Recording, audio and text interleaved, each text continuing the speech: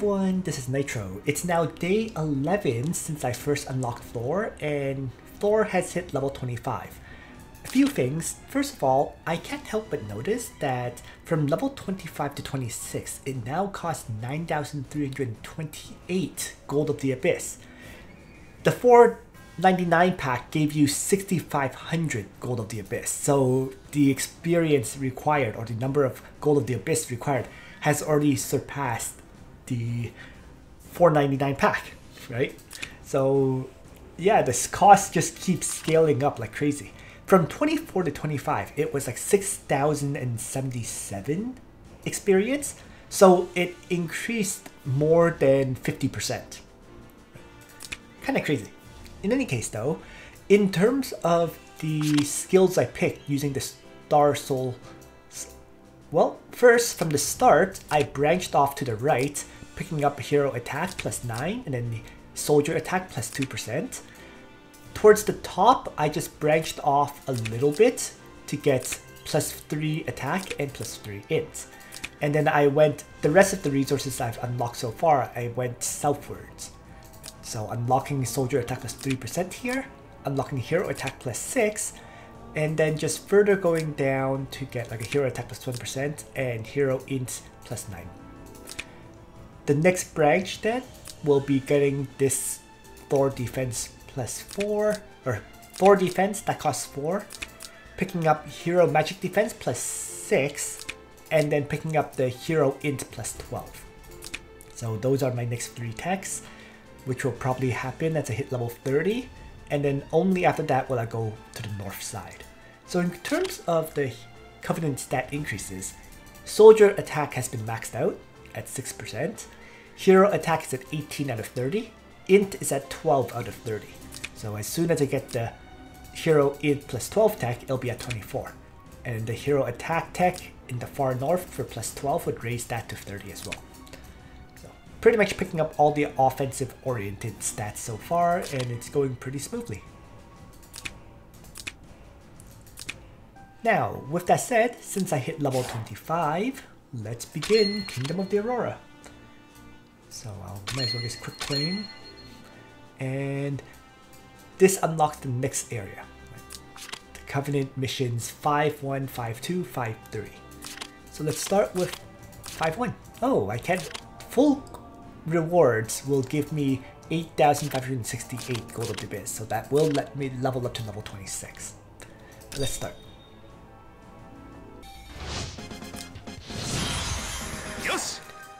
So, first things first. Action buff. Then, and act again. And why don't I just Righteous Duel the first enemy to me? And then have Yulia just grab the Menace Strike, get the kill. Now I'm not looking to attack with the other characters this first time, because I don't really want to move into the range of all these enemies, so we'll just go back to the rest.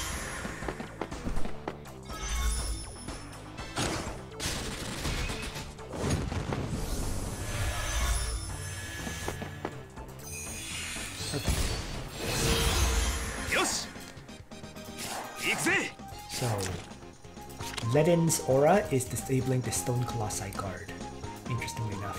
Not sure why the Stone Colossi didn't move here, but even if it did, you could move Ledin in to just melee strike to start. Righteous Duel does last 2 turns after all. I'm going to just crossbow up.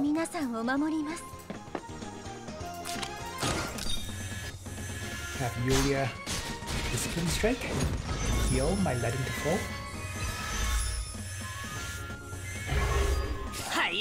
And then Rain of Glory. That's Sword Soul. And kill the Berserker. And finally, it's just the last 2. double checking her talent.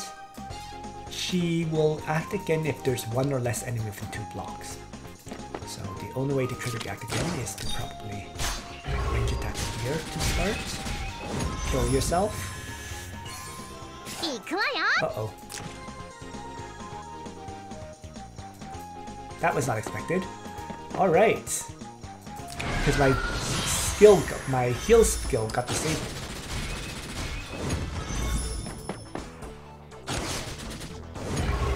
And also, Ledin did not guard because he has a -2 mobility effect. It looks like the Rock Golem also applies a -2 mobility effect. Oops. Right, fair enough.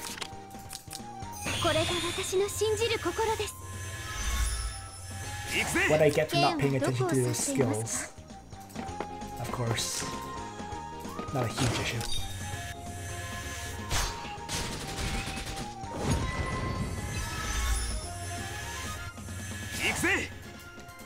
Right.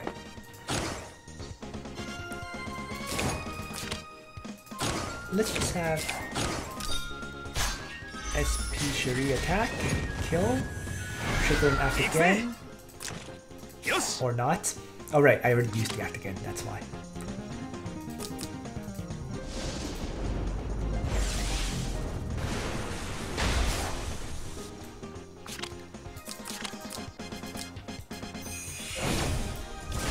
Thor, kill, and let's have less strike.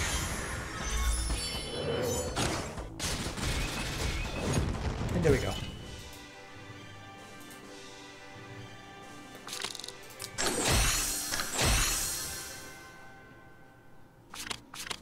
So now we're on 5-2 of Interplanetary Cloister.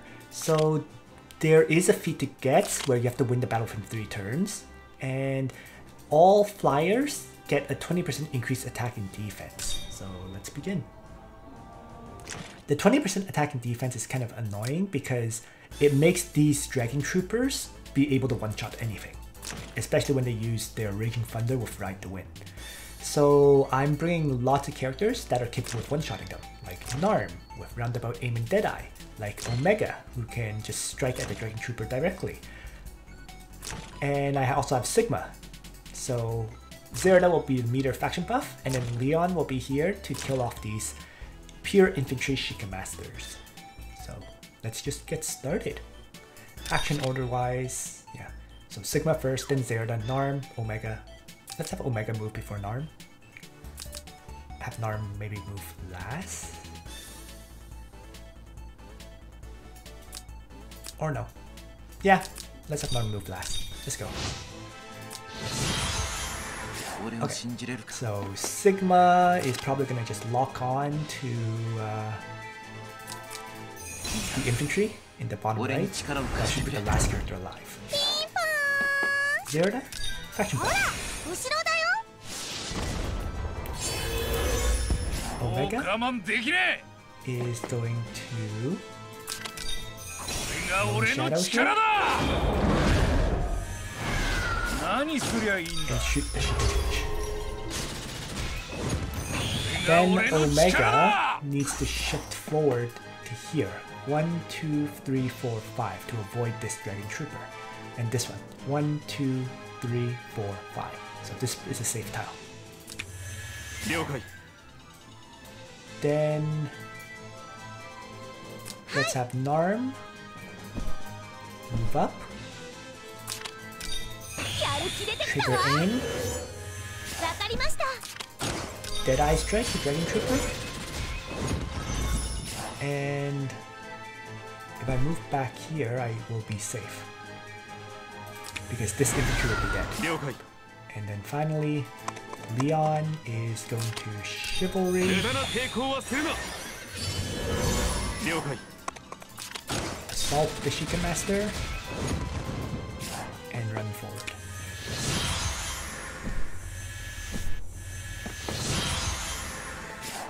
Turn 2, 3 enemies left. Why don't I just have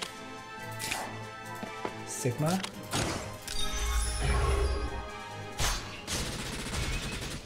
Fight the Dragon Trooper and fail to kill it. Huh. Okay.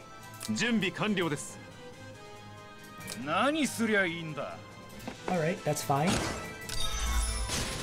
Omega can one-shot that Dragon Trooper and move out of the range. Hold on. 1, 2, 3. This is good enough. Narm can finish off that Dragon Trooper and wait. Aurora can part of Alhazard. And I just got this final infantry dude to kill. On turn 3. Success, basically. Let's start with Omega. He's actually enough to one-shot. There we go.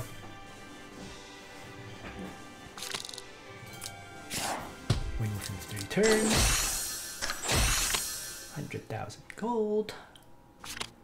And then we're into the final battle. 5-3 Interplanetary Cloister. Defeat 4 enemies in 4 turns. Less than 2 allied heroes are killed. Any enemies have physical and magic damage taken is reduced by 80%, but fixed damage is increased by 100%. Okay, so give me a moment to make sure my Listel has a Swordsmith medal, because she normally just runs a speed boots now. But keeping her at full hit points will be quite important for this fight, I think. There we go.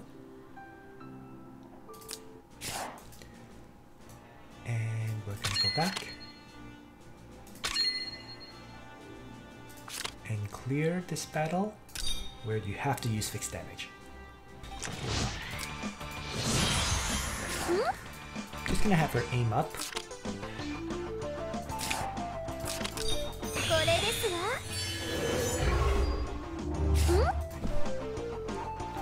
Maybe just toss it up from leader.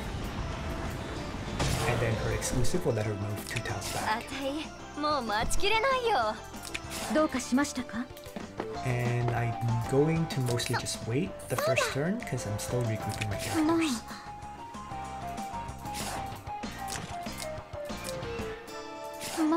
Could try placing Freya in range though.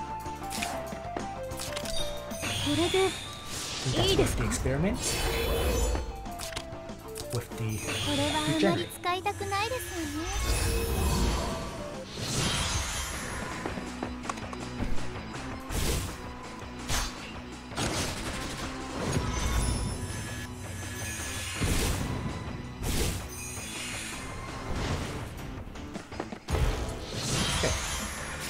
Not bad.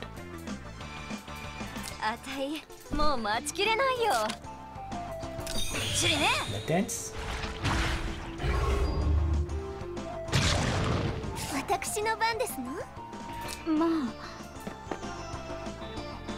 Freya?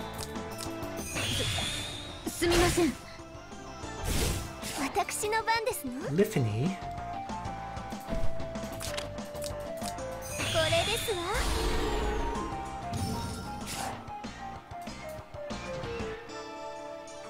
And I want to avoid the strike, so we'll retreat back.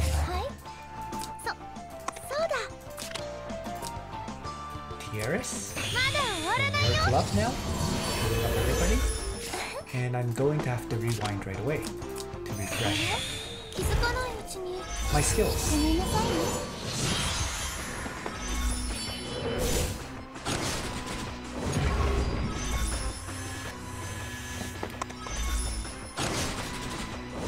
Right, no guarding.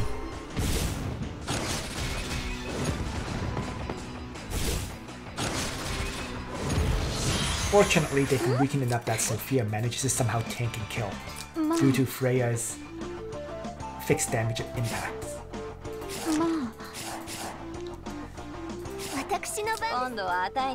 It's looking good.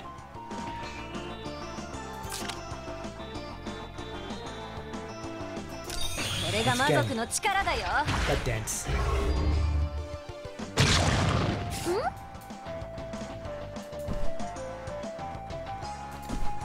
I'm going to aim up here. And maybe just tornado her.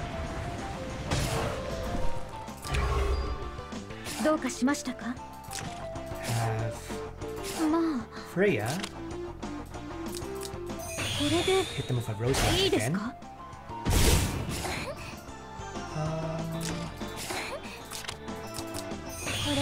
To generate. And finally,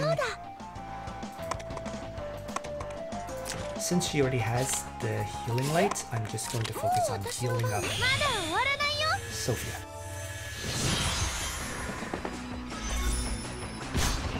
Fixed damage. Reflect. Thorns, counter arrow, Rose Queen, everything hitting for fixed damage that I can. Some buffs get stolen.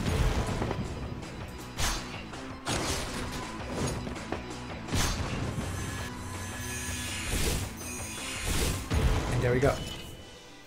Mass fixed damage succeeds.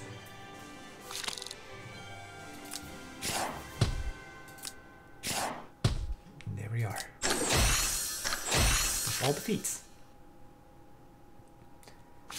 So that's it for the fifth part of Thor's Kingdom of the Aurora. So this one gives 153 Covenant Commission efficiency. You get another seat and the 8,000. So I can add another character into the seats. It was 20 increased last time, now it's 53. So a big jump in the Covenant efficiency. And with 33 plus 153, you got 186 more Gold of the Abyss per hour. So it really is a necessary jump given how much the cost of leveling up has increased. But it will certainly help level up Thor faster. And that was also enough to level him another one. So, wow, look at this scaling, it's crazy. 10,447 is the next level. Oh, I got 3 more Thor Star Souls, but going to have to wait before I actually unlock something useful. Right, it's gonna need 16 to finish up this branch. So that's gonna take a while. In any case, that is it for this video. Thanks for watching, everyone. I hope you found it useful. And on that note, Nitro out.